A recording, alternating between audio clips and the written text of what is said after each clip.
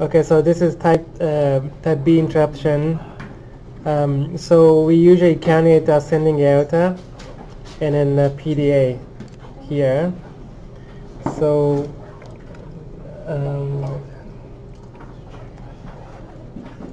okay, for the sake of so just putting the retraction stitch to the duct. Okay. We can just put it here. As I said in last week, so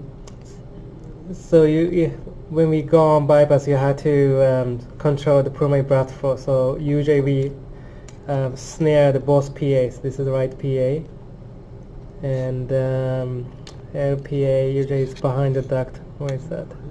Yeah. This one, no? Yeah. Yeah. So we usually snare down unless you have lots of room to actually ligate them. So let's divide the duct, right?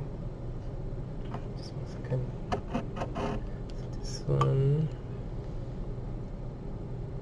Yeah, so you can see this right PA and an LPA.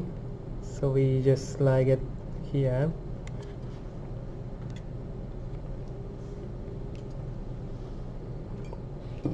So depending on the length of the PDA, sometimes it's impossible to ligate until you do circuit arrest, but depending on where you cannulate them. Let's take this out. Let's take this out. Can you grab the proximal PDA? Yeah. So this way you make sure that you're not going to ligate the LPA. It's not a negligible risk to cause the severe LPA stenosis. Okay, here. Okay. So and then start dissecting. So it's easy to dissect this here, ascending aorta, and then all the way up to here, and then snare the neck vessel 1, 2. Once you've done that, you just retract this, and then start dissecting the descending aorta. It can be very hard, to dissect. So what I usually do is to get down to like 22 or 21 degree on rectal temperature, and then take this ductal cannula out while this ascending aorta is still going as a selective cerebral perfusion. And we'll go ahead and okay, so yeah, now we can tuck it.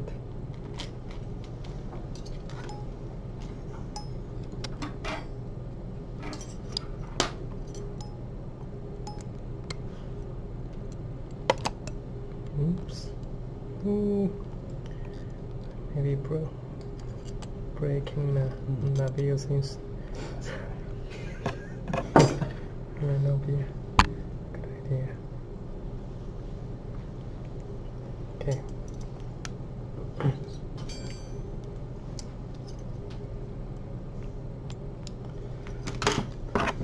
So once we divide the duct, so assistant will hold like this, or a usually hockey stick cross clamp, and then dissect this way. Obviously you have a left recurrent nerve coming along like this, so you have to go inside of the plane and then go all the way down. So you have to see at least 2 or 3 pairs of intracostal branch until you think it's happy. So here, and then it's clamped here. Here, so these are by definition the ductal tissue. Okay? So, and then the difficulty here is that the origin of the left subclavian almost always have a ductal tissue. So in order to preserve the left subclavian, we had to leave some ductal tissue, unfortunately, and so cut it out. So this side you can cut all of the ductal tissue. Yeah, and depending on the opening, you may want to get into the subclavian anatomy just a little bit, but just leave it until we have. Okay, so this part. I personally do it with selective cerebral perfusions through the ascending aortic canula, and then arrest the heart, antegrade cardiopedia, and we'll go ahead and open the right atrium and then bend the LV. At that point, we'll do a circuit arrest and take our canula out.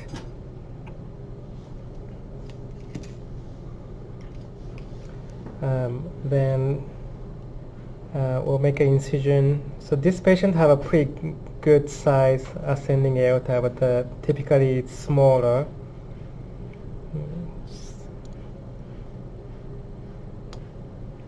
Okay, so now we just relax. Yeah, so anterolateral, somewhere around here.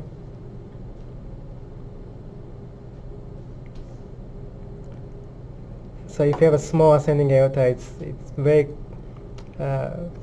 common to hit the back wall, so you have to be careful. Not okay. I think it's one of the most difficult things, isn't it, to get that incision right, because you really almost want to work around the back of the ascending aorta. That's right. Yeah. You right up the back. It's difficult to. Yeah. So yeah, exactly. Right. So you usually slide off to one side. Yeah. So make sure you go. You don't spiral, and then if you go too posterior, it makes it very difficult. Okay. So and then coming up. So I'm really at the origin of the carotid artery. Now I usually go down a little bit on ascending aorta. So the extension here is depending on the size of the ascending aorta. As I said, this ascending aorta is quite good size. That should be okay. And then we'll match the. So this one and this one has to come like this. Right. So depending on that, you may want to add more incision, but this one to me looks pretty big. So and 7-0. Okay. Yeah.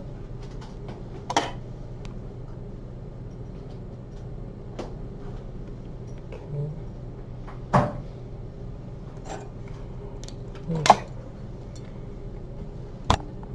And I usually start from one stitch from the toe, inside out. Can you see the anastomosis? Yeah. Okay. And one stitch from the toe, outside in.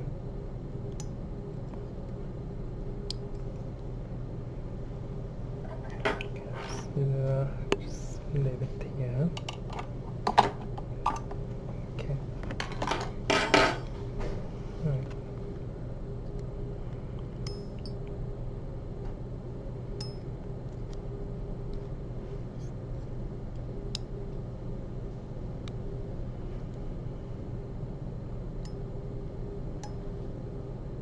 Okay. Let's put it together if you can. Yeah, that's it. So if you lined up well, you should be able to run it with one bite.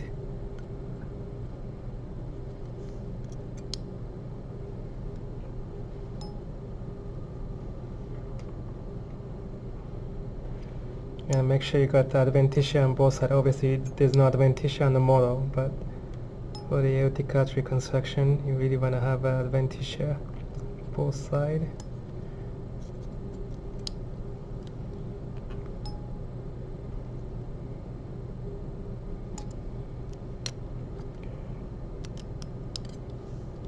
Oops.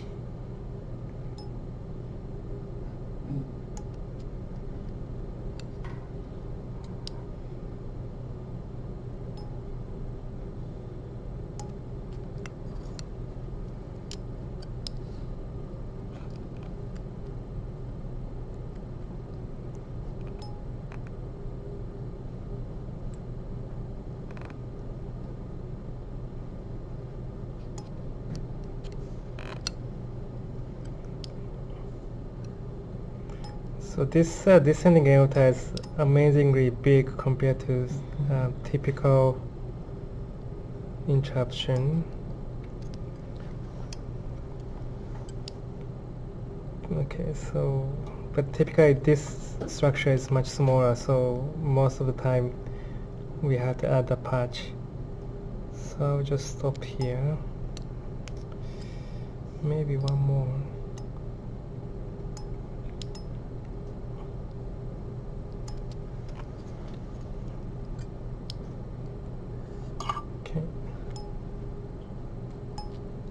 So by this time, this descending aorta become a little flat like this. So that's when I usually stop, but this descending aorta is quite big. Okay.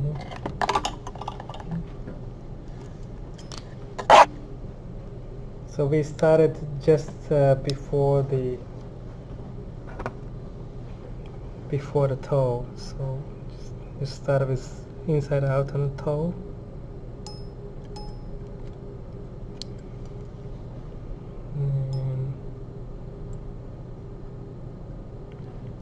So these are all ductal tissue, and it's quite friable, and that's a source of bleeding, so make sure there's no tear.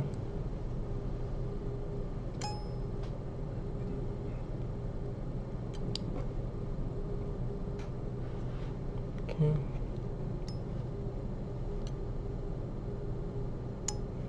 And I usually sew this corner completely, so that's really simplifies your patch shape.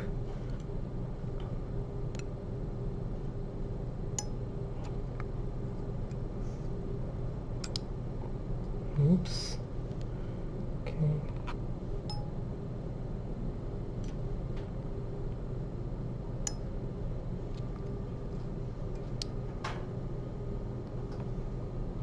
Okay, so something like that. You see how descending aorta flattens like this. So that's about right. So this is kind of halfway on the anterior wall of descending aorta. At this point, I usually start the antegrade cerebral perfusion through this innominate artery.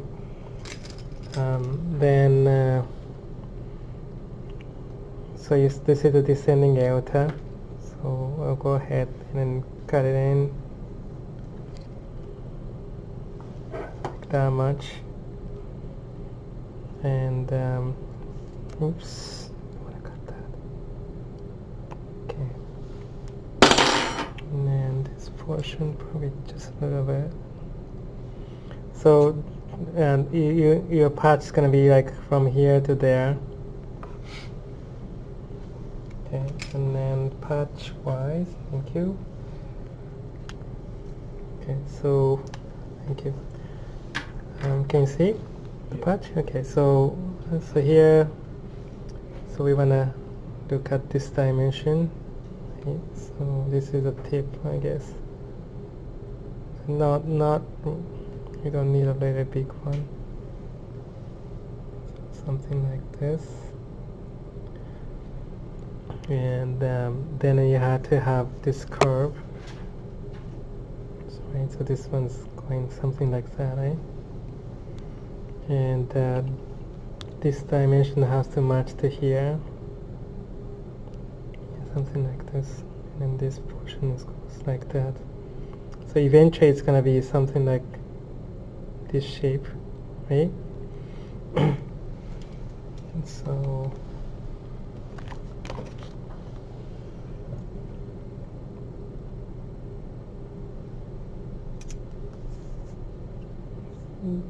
So we usually use the treated pericardium.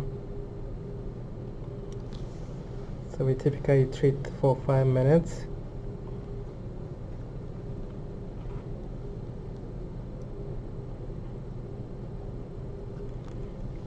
Should be good. Should be big enough.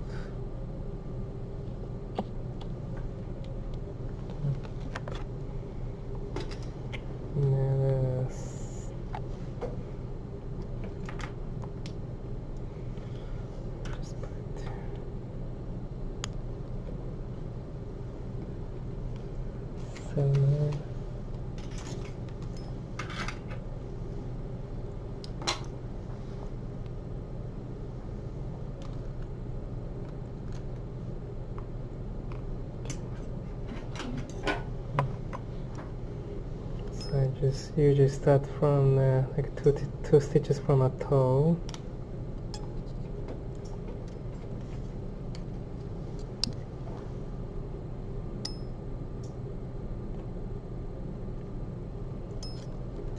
Side out.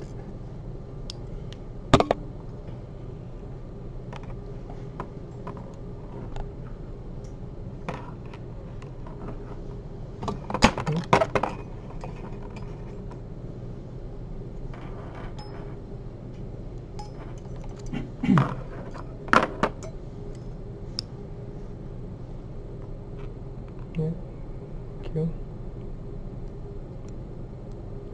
So it doesn't matter where you start, but then you have to have this toe bite hemostatic with no obstruction.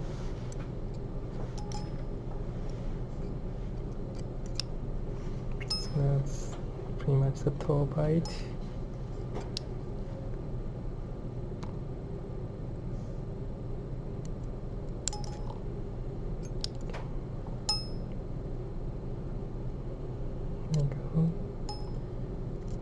Let's come down, huh? Can you take this out? Yeah, no, go ahead. Thank you. Okay. There we go. And I'll just go ahead and sew to this corner.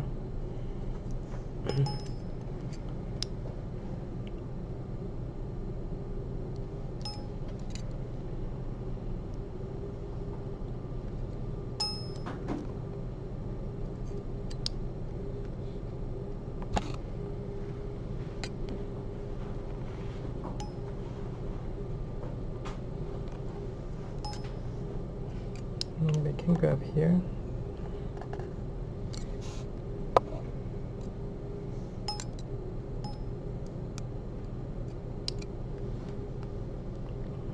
Yeah, perfect.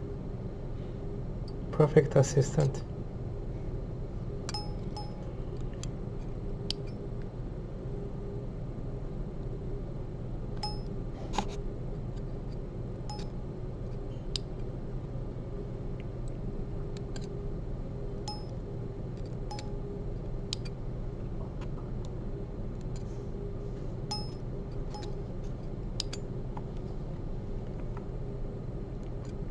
Okay.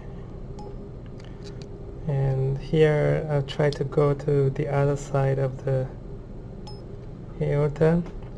And if you think that it's gonna breathe, you can add the additional buttress stitch just to be more hemostatic.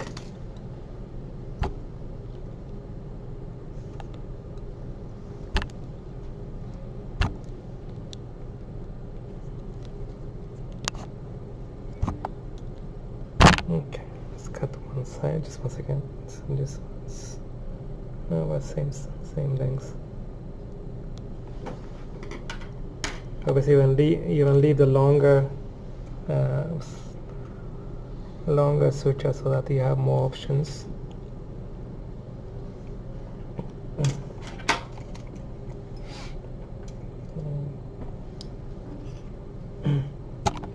Yeah, perfect. So this is the outside, so we're just gonna go from outside in.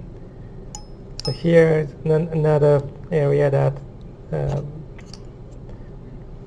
bleeds a lot, so you make sure there's no accessible advance.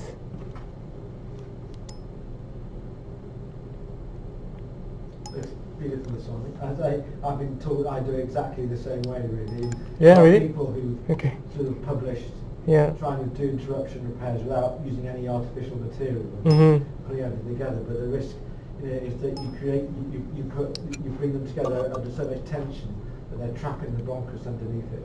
Yeah, exactly. That's the thing is that you see obstructed left bronchus, the left lung, if you try to make the repair too tight. It's much better, I think, to routinely put it in the I usually cut up into the subclavian origin routine to sort of, maximise your native tissue to native tissue component of the elastomosis for growth. Okay.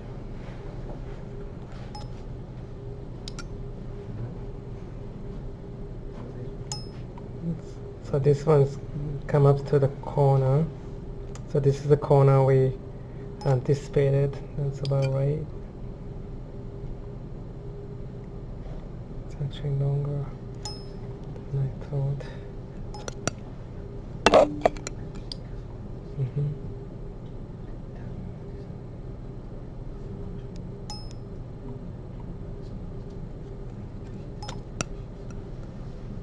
Okay. Come in here, right? It's good. Okay, relax.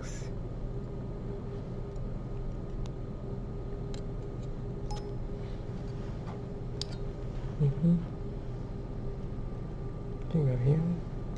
Yeah, that's it.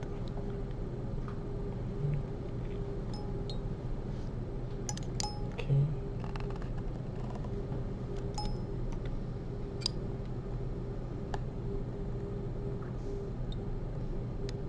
Okay. Should be good. So we came up to this corner. Just one second. Stuck. Yeah.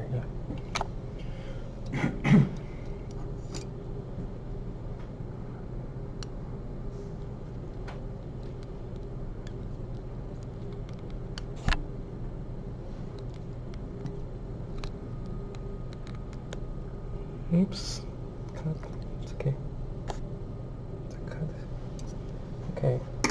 So at this point, so from the beginning to this point, we usually keep this vascular clamp on a descending aorta on, and then here I usually take it out, let it sit in a normal geometry. So that allows aortic arch to be filled. So that looks pretty good, and then we'll just look at how much bulging that's need. So this one's quite good, and you can see that the lumen is widely patent. And then now we'll just look at this area, how much you need. And so this is the ascending aorta suture line, and then this is a patch. So I would say, can I have a marking pen? I'm just thinking like here, and go ahead and cut. Make sure you're not cutting the suture. Okay, and then so make sure, so this is about, so if you don't do this, you may kink here, right? So that's, so if it's filled, that looks pretty good. Maybe a little bit more, I think. Okay.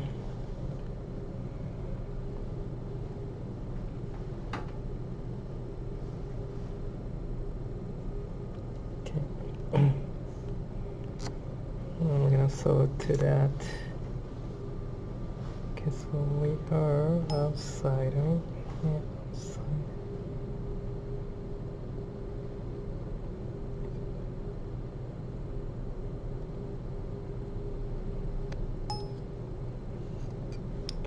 So I'll keep sewing down.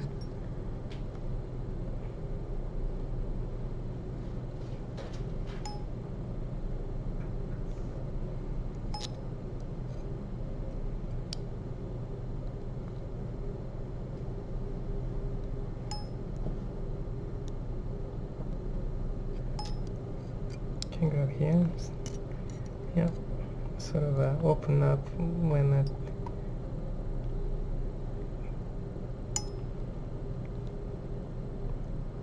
relax. So again, make sure in the real world you make sure you got the adventitia on the back wall. So that's really make a difference in terms of hemostasis.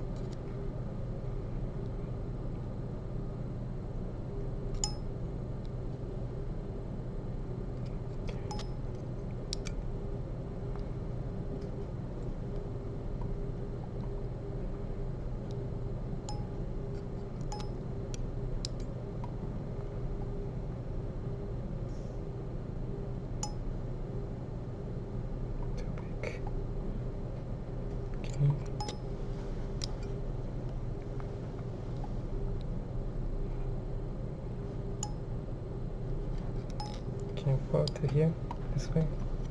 Yeah.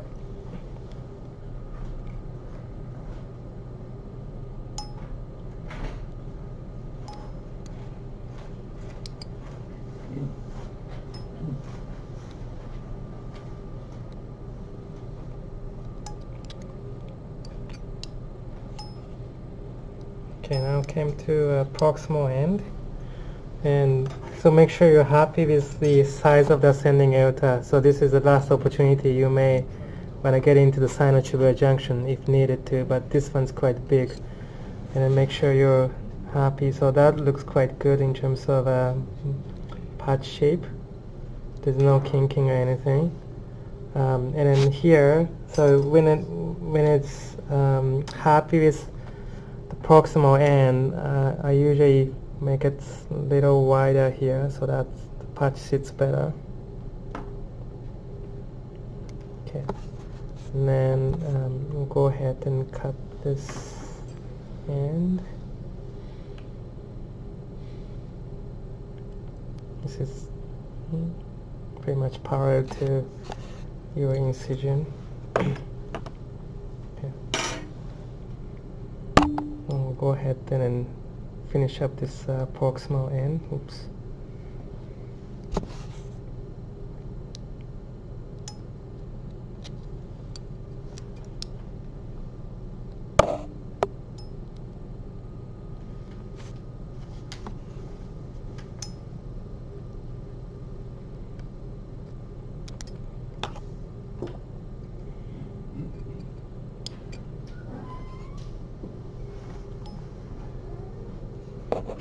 So here you have to make sure that you're actually enlarging this area. Sometimes your suture line purslling and actually cause stenosis on the aorta.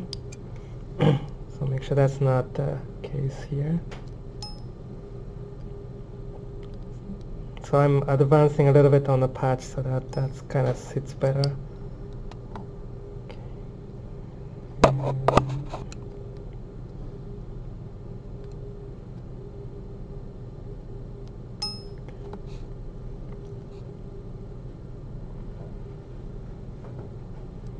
Okay.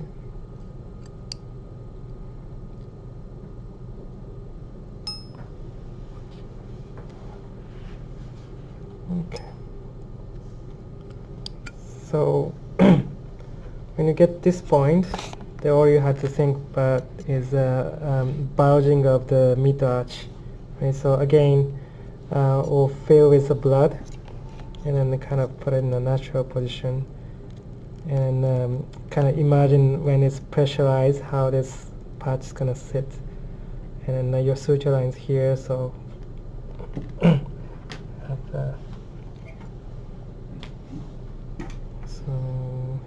something like this, right? Here, here.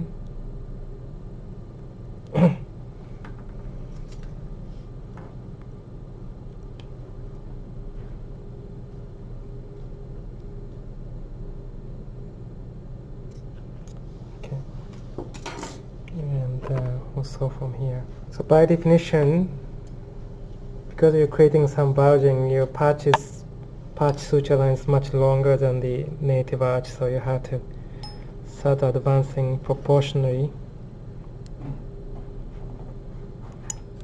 Because otherwise it's going to be very ugly patch, because you have to make up in one particular portion.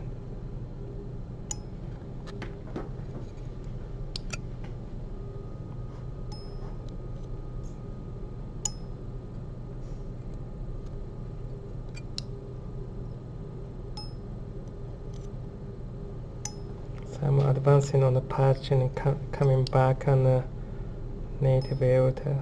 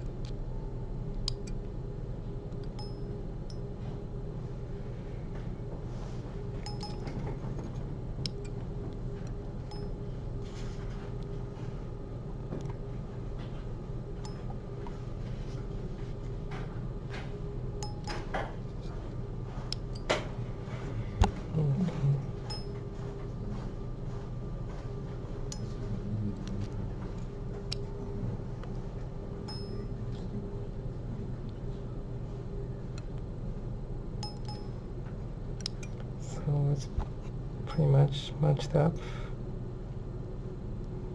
So I'm advancing a lot for the sake of time.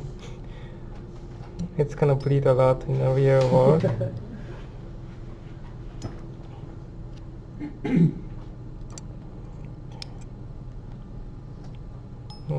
Probably wanna. Okay, so this corner should.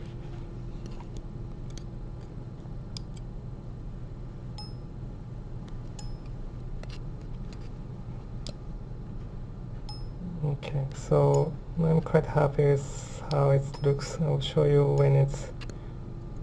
So let's see.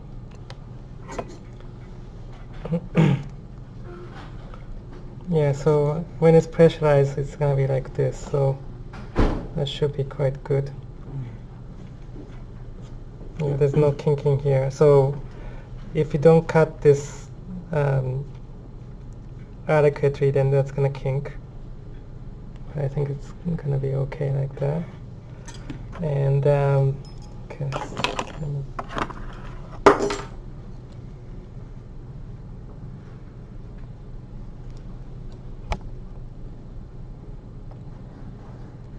Okay. So and then the VST. So this VST happens to be almost doubly committed. So, but typically you will see the narrowed LB outer tract around here with lots of posterior deviation of septum. So where you want to look at is this area if you have an infundibulous septum to resect, but this one you don't have it. So okay, so where is the anterior end of VST? Okay. So there's a mark here. Yeah, as you're on the rim of the VST. Yeah, here. So where's the primary valve? That's okay. That's the primary valve. Okay, so it's kind of outlet VST. Okay.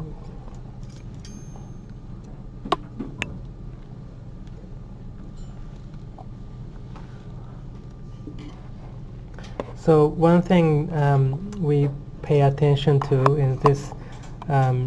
Again, this is not a typical VST for the intraoptic aortic arch.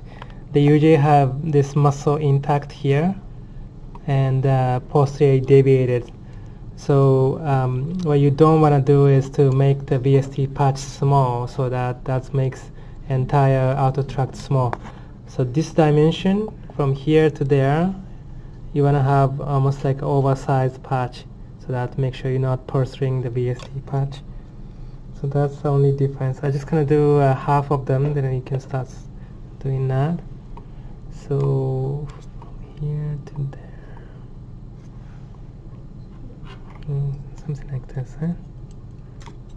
And then, okay, so you can learn both ways, but I will just do whatever I've been doing. So so here is the corner. Right there, right? So this is a corner, so the kind of bottom of the VST. So your conduction will be right here. So we usually start where the conduction is away. So conduction, I was thinking like here, right? Or maybe a little bit leftward of this marking. Okay. So just start here. So the first stitch can be forehand or backhand, and obviously you don't want to put anything on the left side. It has to be on the right side. Can you see? It's hard. It's hard, eh? It's hard for you to That's see. That's better. That's better. Is that better? Yeah. It's Okay. Okay. And I will just go up on the infundibus septum first. In a normal perimembranous VST, you have to look at the aortic valve, but because it's the deviated septum, you are actually quite away from the aortic valve. Okay, so why don't we, yeah, why don't we put it here? Okay.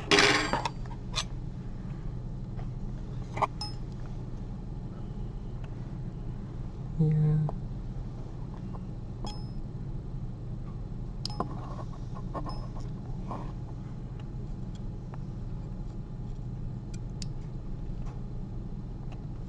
Okay.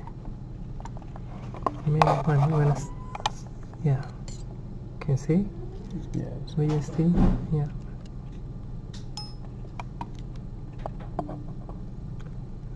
About 2 millimeter distance. It's a bit, try to do it proportional. And here.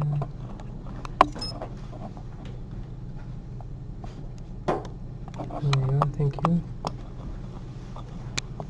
Okay. Can you see it? Okay, it's pretty hard, eh? Yeah.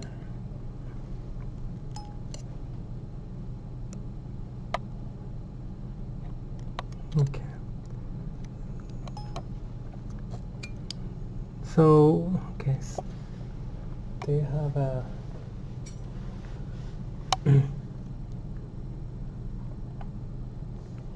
can you see there? Yeah, I can see that. Okay.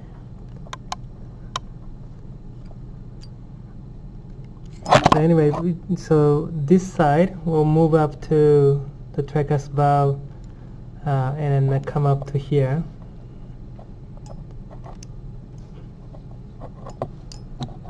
It's actually not about the VST to practice the VST closure. It's quite large.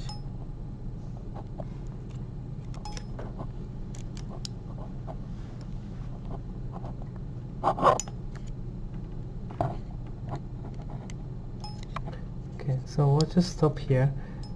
So as I said, you come up to here, and then this side, so go along this muscle, but lateral to the conduction, to here, and then come up. And then we usually do the mattress on the superior end. Okay? Any questions?